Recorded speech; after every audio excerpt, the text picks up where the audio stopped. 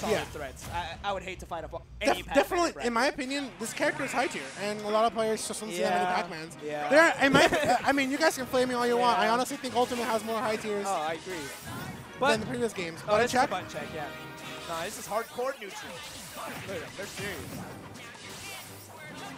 Yeah, I'm excited about these matches. So far, we have had really great explosive sets throughout our entire block. If you're just joining us, my name is Thunder Gaming, Edmund, and to my side, I have my buddy Vance, doing it big as always here on the side stream. The Meta Shift for Switchfest 2019. And I know a lot of you guys watch the Meta Shift stream here for Melee. And of course, man, definitely keep it up here. Give it a follow, give it a sub. It's got some great Melee content every Thursday with Nimbus. Still doing it big out there in the Melee scene for sure. And if you're enjoying the commentary as well, be sure to give us a shout out on Twitter. Let us know if we're doing a good job. If you have any constructive criticism for us, definitely offer that as well. So you didn't mention keyword earlier, constructive. But you did mention earlier he is from Philadelphia. He's number 3 in Philadelphia. Pokemon tournament. He is sponsored by. If we are to trust his Twitter profile, sponsored by IluZ Gaming. If you guys are wondering all these tag outs on there, and of course, I won't tell you. Just go ahead and give him a follow on that Twitter, man. Enzo_SSB. Number 3 in Philadelphia. Let him prove himself first, bro. Yeah. If you like his gameplay, go shoot him a follow, all right? Yeah. I mean, shouts to him for making it out here in the compendium, too. I mean, sometimes players out there campaign, but they don't make it. But for you to make it out here to Switchfest and get a ride to SoCal, and get a ride, oh, man, take off the sweater. I gotta respect it. It is hot in SoCal currently. Quite a big upset against Pape, right, from Nito. If you guys are wondering what we're talking about here, just earlier on the Meta Shift stream, we saw Nito versus Pape. Nito did beat out Pape. Pape ranked number 28 in the PGRU for this season. Pretty big. Pokemon Trainer. All right, well, there's the fist bump. The character selects the start screen. Let's go ahead and get into game 1. Enzo versus T. This is for top 48, I believe. Yeah. Either way, one of them gets to make it out losers. One of them gets to make it out winners. Let's see who's going to be on the winner's side. All right, so kicking off our game 1 here. Enzo starting off with the Squirtle, as one usually does. Oh my god, these forward air conversions from T, though. We are getting into the tail end of our commentary block here, so this is going to be one of the final matches of the evening, as we're starting to see the top 48 qualifiers on the screen. Bit of an even percentage right here. Nice. T kind of controlling the pace, putting Enzo at the ledge. Neutral air from Enzo, though, putting T in a not-so-favorable position. What a follow-up. Yeah, using the Galaxian ship to actually turn the tides and put himself back into advantage. Back throw. Nice. Oh! So the reason why he did that is because he knows Charizard. I'm sorry. Yo! All right, makes it back to the ledge, though, but he's going to get stomped on by this Hydrant. This, ladies and gentlemen, is edge guarding. This is edge trapping, ledge trapping, edge guarding, man. This is everything. This is the whole shebang. Good. I like that. Tosses up the threat of the actual bell because he knows his opponent might opt to walk in. Great stall from the Hydrant. Wanted to avoid the flamethrower. Yeah, we're going to see that consistently. Back throw should take it, even with Charizard being as heavy as he is. And he sets up the Hydrant at the ledge. That actually forces Enzo to kind of burn his resources, use his time, his invincibility up on trying to get rid of it. So really smart play there from T, who continues to rack up his damage with a falling up air off the platform, doing him in one. 94% already on Enzo, though. Almost getting hit by this bell. You got to be careful at the ledge here. The bell does last a little bit longer in terms of a hitbox when you toss it down. So that was great coverage coming out from T. You kind of knew that fact that I'm going to cover neutral get up, and then on my landing, I'll probably cover like a jump get up or a roll get up on that one.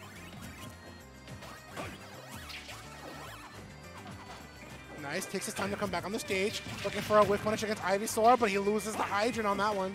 Yeah, I really like the way that Enzo is dealing with the Hydrant. It's going to be such a critical part of any matchup with Pac-Man on the stage, is how to maneuver around the platform, how to maneuver around the Hydrant, knowing which of your attacks are the fastest and do the most damage to get rid of the Hydrant, which has a set amount of HP. I believe it's around 13 or so. If you're only a few characters can actually do it. The HP actually has to load before it sets itself on the sub bar, so you can take it out pretty early. All right, Enzo looking for the edge guard. T, make sure he comes back. He kind of saw charge it out there for the threat.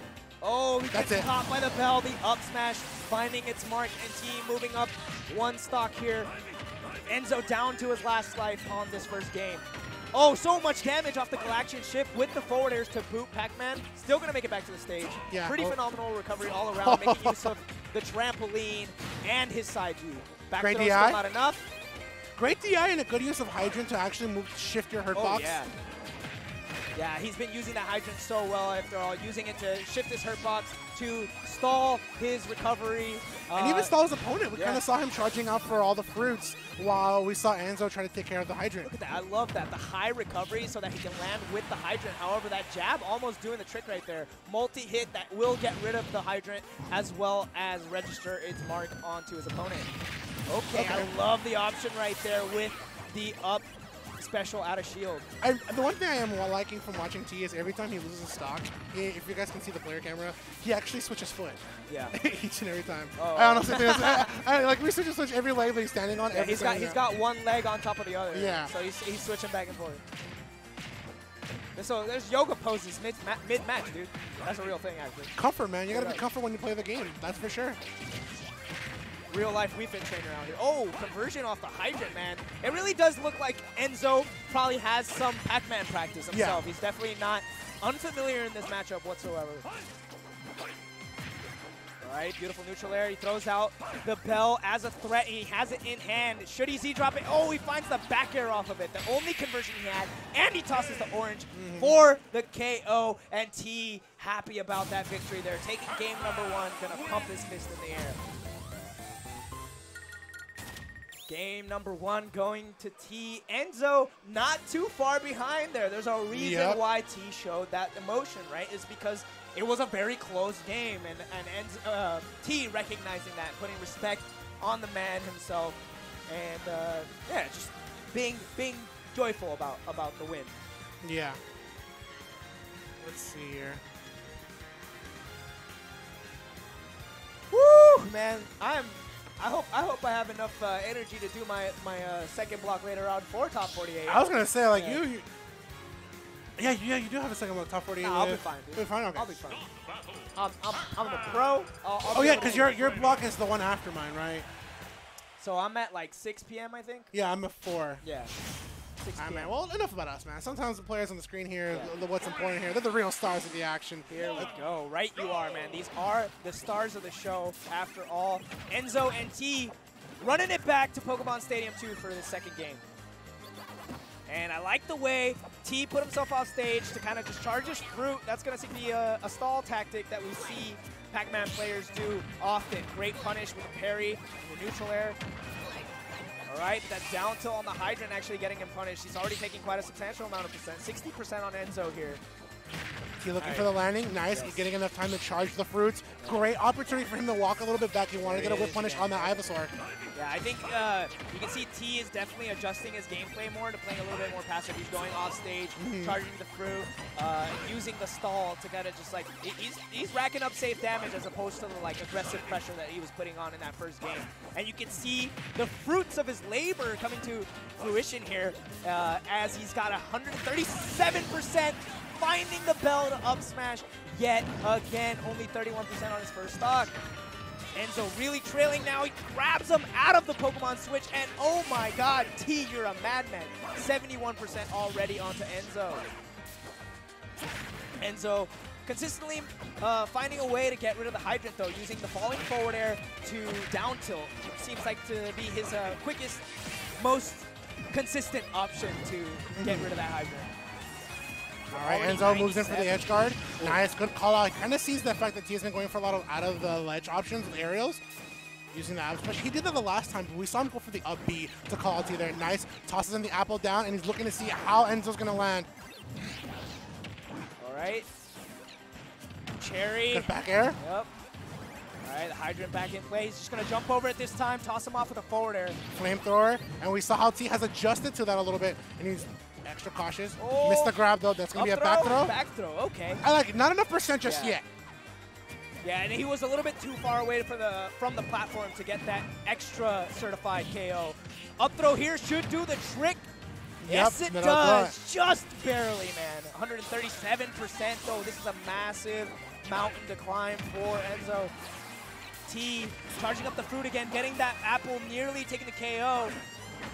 Dang, just walking up slowly with the forward tilt. Unbelievable. Actually, yeah, that was forward tilt. I was going to say, that was unbelievable, but that was tilt. great. It's also because you do run out of ledge invincibility, the higher percent you are. Yes, absolutely. It's good down there. One last stock here from making it into top 48 winner side. And if you guys are wondering, the loser will make it to top 48, but only on the loser side. Right, yeah. So you still have a chance to see these guys later on. Top 3 make it into the bracket, ladies and gentlemen. Okay, continuing this pressure, Nice. throwing out so many hitboxes at the ledge. I like that from Enzo. He was looking for the whip punish. He saw how T was coming in, but unfortunately the startup there was the one thing that kind of slipped him down. Okay, the rising neutral air to kind of stop Enzo in his tracks. Back air to cover the jump over. And look at the pressure he's consistently putting on, trying to use the water from the hydrant to propel himself forward and find himself that forward smash. We saw him, we actually saw T hit the hydrant a little bit earlier, and that was for the sole purpose that the next time he hits it, it's ready for a follow-up and a conversion. You're absolutely right, Vance. And you can see he's just got so much control here. I'd be surprised to see Enzo bring this back, but it's definitely not out of the realm of possibility. He's just got to find this stock right away and make use of this rage. And the back air. It does the trick, and T taking the solid 2-0 victory. You can see he breathing, he's laying down on the chair. He was scared, man. Even though he got a 2-0 victory, it's like, it's not out of the realm of possibility. I'm telling you, Rage, Charizard, the Squirtle combos, Ivysaur being able to just like spike you down into the blast zone. There's a lot that can happen, but T making it out into top 48. Winner's side with the 2-0. And if you guys are wondering back home what the PR is for Philadelphia, I was able to find some research for you guys here. We do have 6WX, who's ranked number 10. Philadelphia, Juice ranked number 1. Yeah, we did see Juice a couple months back here for Prime Saga. He was also at Shine most recently. I don't remember what his exact placement is, but he's known to be one of the best Falcos at the current moment. He's actually the best Falco in Philadelphia and the best CSS in Philadelphia, and ranked number 1. Enzo is ranked